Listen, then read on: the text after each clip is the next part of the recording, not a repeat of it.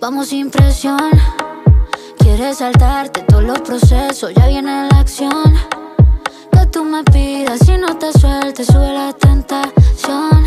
Siente la conexión, na, sin prisa a llegar. Baby, va rápido, bájale, pa' que esta vuelta se note. Entre mal. Hey guys, what's up everyone? Welcome back again to another video tutorial lesson from the Apex Predator Billiards Training Club. My name is Apex Eleanor, your aspiring professional pool player and pool instructor, local pool instructor here based in Jamaica. And in this video tutorial, once again, we are going to be learning from our past mistakes. How can we use information, knowledge gained from our past mistakes to propel our game to the next level? This is why I do talk over contents like this, because it's very important that we gather intel and use these information to better our chances of winning more racks, more games, more matches in the future. All right, now in this particular rack here, this is featuring Shane Green and Leroy Jones, two of the other players that was featured in this 10-ball race to 7 tournament, which you would have been seeing on my channel for the past couple of uploads. Now, of course, this one here is a lesson to all pool players. Of course, take your chances whenever it's given. By the title, you should see that this is something that you should always do. Now, it's easier said than done, but I do strongly encourage. This has happened to me many times. You would have seen it in a past upload where I jumped a ball into the pocket and I didn't call my shot. You have to take chances whenever you get them. Alright, now if this is the first time here on the channel, do not forget to smash the subscribe button below, leave a like, leave some comments and questions down below, and let us jump right into the rack and see what we can learn from this today. Alright, now Shane is off with a fairly, I wouldn't say it's a decent break, but it's definitely not a game that is definitely runnable. So of course, Shane here is going to perhaps have to be calling a push out here. So he's just pushing the cue ball and causing some problems on that 4 ball and leaving Lee with an open shot at the 2. Now perhaps he should be in some trouble here, right? Didn't really like how Lee Miller played that safety there. It was a bit risky. Needed to perhaps come back onto the short rail and perhaps get in behind the cluster. But he's safe here. And here's another chance that Shane took. Beautiful kick and did not call his shot. Ladies and gentlemen, young amateur players, intermediate players, if you're playing the game of 10 ball and you have to call your shot, as long as you're kicking the object ball towards a pocket, whether you're trying to make it or not, it's always best that you try to call a pocket, because right there, Shane would have had the advantage to play a safety. Now, he has left Lee Miller here with the option of accepting the shot as it is or returning it back to him. Lee Miller accepted the shot but didn't make very good use of that actually. That was a poor safety on Leroy Jones' part there. Definitely needed to get that 3 ball in an unmakeable position, but it's not all over. Shane has to work really hard here. He has to back cut that 3 and bring that cue ball around the angles and try to get some sort of position on that 4 ball that is by the 8. I'm not sure if the 4 can pass, but let's see what Shane does here. Back cutting this 3. Ooh, missing. That's an uncharacteristic miss, but you can safely say that he missed that shot due to the fact that the position on the 4 may not have been guaranteed. He was trying to bump into the 5 to hold position, but he missed that 3. Lee Miller going after a shot there, fortuitously getting a safe, right? Not leaving Shane with a makeable, well, at least not an easy makeable shot. So Shane again will have to go for another safety play here. All right. Nicely done here. Banking, leaving the cue ball down all the way down here, leaving a bit tough. Now, this is risky because there's caroms available, combinations available. We're not playing early combos on the 10. All right. If you pocket the 10, you have to respot the 10 and continue your inning.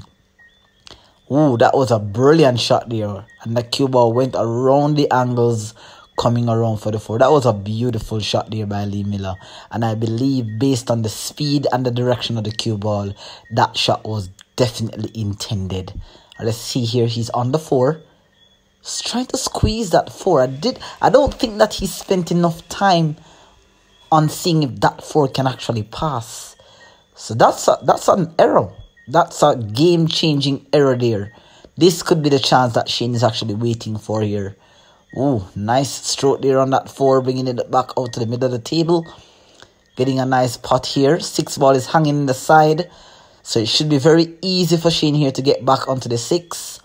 He can draw. He can go forward. 1 rail, 2 rails. Let's see what he does here.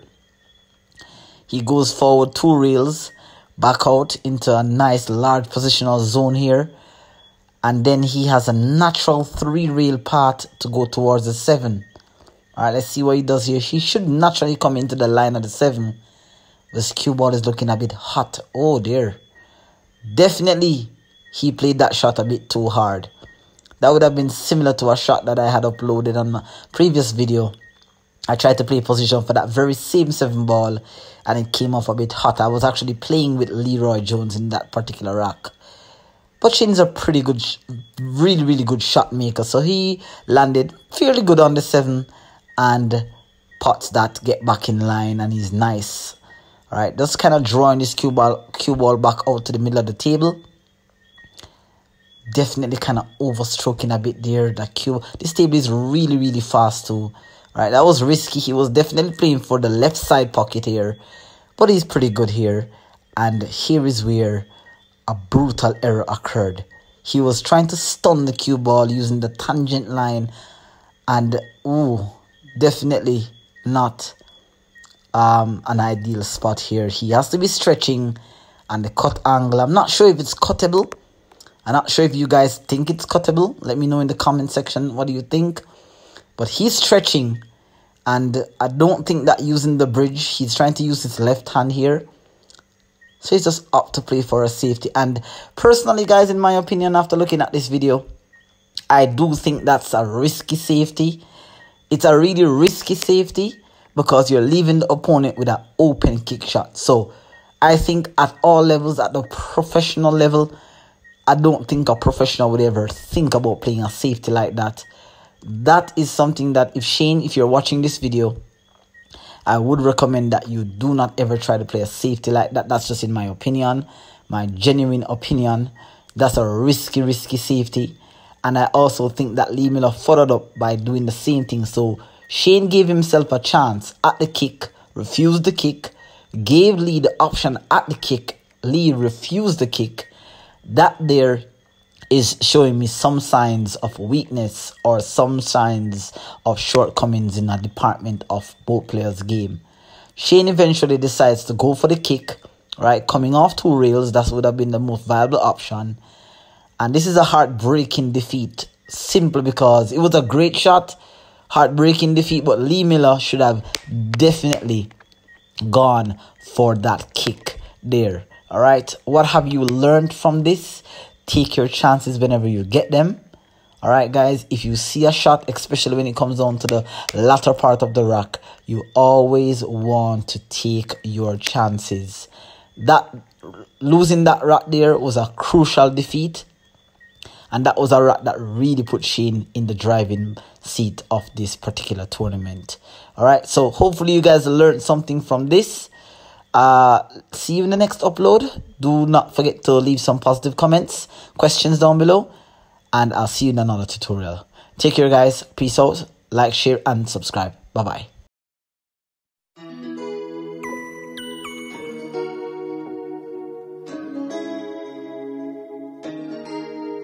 Vamos sin presión. Quieres saltarte todos los procesos, ya viene la acción. Que tú me pidas y no te sueltes, sube la tentación. Siente la conexión. Oh, na, sin prisa a llegar. Baby, va rápido, bájale, pa' que esta vuelta se note.